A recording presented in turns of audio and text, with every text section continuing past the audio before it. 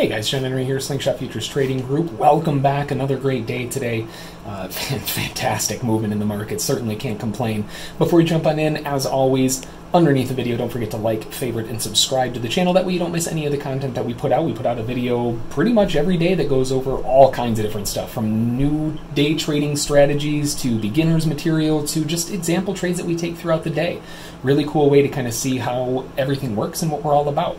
Along with that, underneath in the comments section, don't forget to put in some comments, some questions, or something that you want covered, because your comment might be the next video that we go over. And along with that, on the main page of ssftg.com, if you haven't done so yet, I would love to see you in a 3-day trial. They're free. It's a free 3-day trial. You can see how we approach the markets and how we trade these. But without further ado, let's get into the fun stuff, talking about impulse legs today.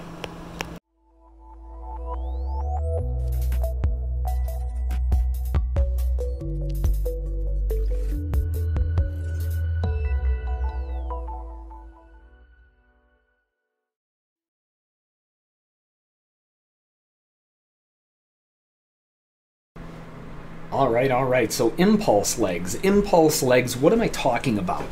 So an impulse leg is nothing more than kind of what it sounds like, a strong move in a singular direction. So in the event that we have a strong move, and typically when I say strong, just to kind of clarify, I like seeing back-to-back-to-back-to-back bull bars or back-to-back-to-back-to-back bear bars, something that proves to me that that side is a little bit impulsive, right? Now the second part of an impulse leg is that it needs to be relatively big and kind of stand out.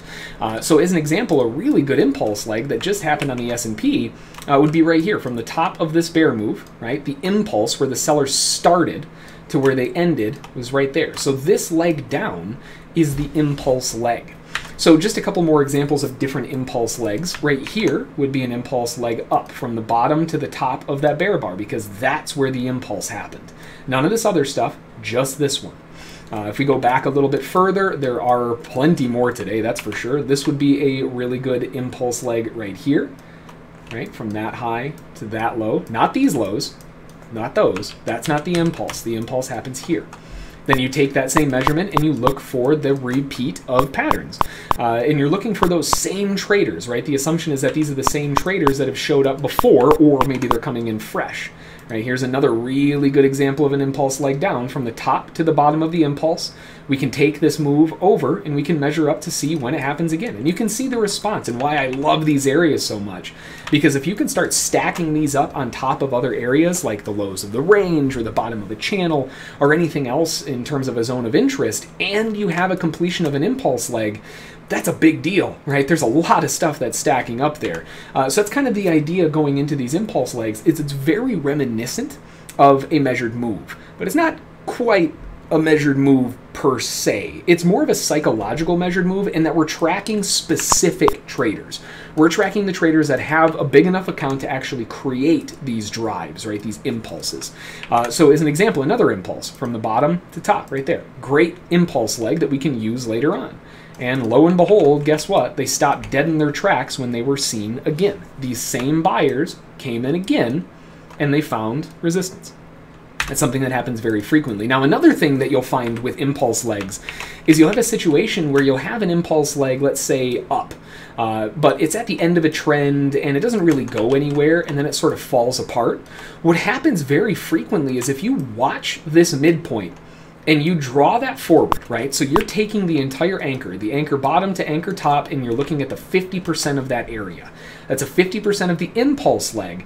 And if you take this same impulse leg, right, from top to bottom, and you draw that out here, when you realize that those traders are wrong, right, when they're out of the way, you'll find that this impulse leg a lot of times will show up again for those traders to get out at break even right about halfway back. Right?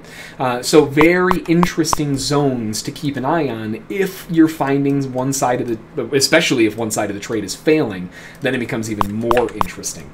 So a few times that you can use this, and one of my favorite ways to use impulse legs in general is to find and locate major targets, right? When I know where the market is wanting to head, then I've got a good bias in terms of a direction to trade in. But along with that, knowing where the big money is, the people who are moving the markets, the billion-dollar hedge fund accounts, those are the ones that we want want to track, and they're the ones that typically cause those big moves like that. Actually, it's usually because of them that those big moves happen on stop runs. But regardless, we're tracking where that big flood came in, and we're looking to see where that flood comes in again. And that can give you some very useful information. Something to definitely take a look at and add to your tool belt if you haven't already. Just the impulse legs, right? Watch the impulse legs. Right now, setting up on the S&P as we speak, we've got the impulse leg down here, and now you can see bear bar, bear bar, bear bar, bear bar, bear bar. No break, just straight down. I'm immediately thinking impulse leg target 3105. And if we start seeing a reason to go long down here, there might be a viable reason to go long down there too if something else lines up with it. Bottom of a channel, structure low, etc. So just an example on impulse legs and why I like them so much and why I use them constantly through the day. Really useful information that you can get from them. So hopefully you found it useful, interesting, entertaining. And if you have any questions about it, feel free to send me an email, jhb@ssftg.com. Till the next one though, enjoy, rest up, and we'll see you all in the next one. Thanks.